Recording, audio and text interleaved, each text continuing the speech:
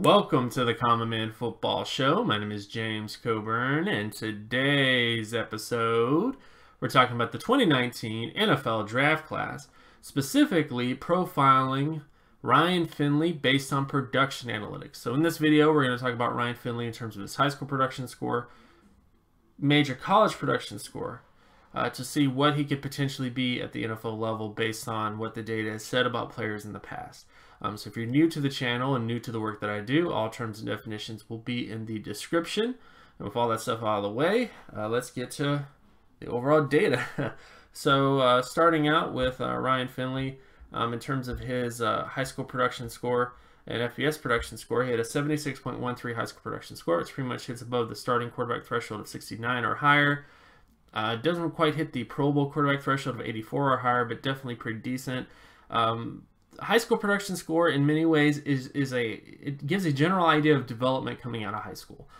So this isn't the final answer about a quarterback becoming a NFL quarterback, but in many ways it tells you the prodigy potential of a player. If a player is utterly below average compared to his peers as a high schooler, then he's going to have a lot of catching up to do, to get back to the level of all those other players. So again, that's what high school production data a lot of times shows you, is this is what he was compared to his peers at the high school level, and then once they got to college, the development goes further and further and further and further.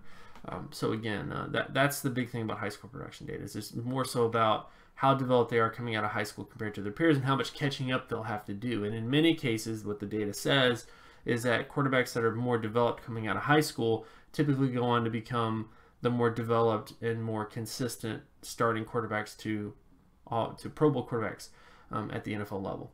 On top of that, his FBS production score, his highest FBS production score, was a 91.22 out of 100, which basically hits above the starting threshold and the Pro Bowl quarterback threshold. And that was based on last year. Ryan Finley had a fantastic season last year. If he had not have had that season, I don't think we would have been talking about Ryan Finley right now. But definitely had a very good season, which brings us into the average scores. His average FBS score is 69.75 out of 100. Doesn't really hit the All-Pro career threshold, but is definitely above the Pro Bowl career threshold. And when you get to the average career FBS score, he's definitely below the average Pro Bowl career score and average starter score, but he's definitely very, very close when it comes to Ryan Finley.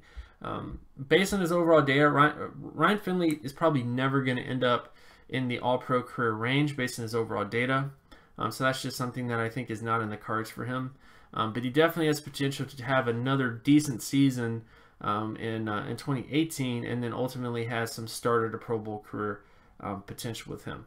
Another negative to him, not a big negative, is really just age with him as well.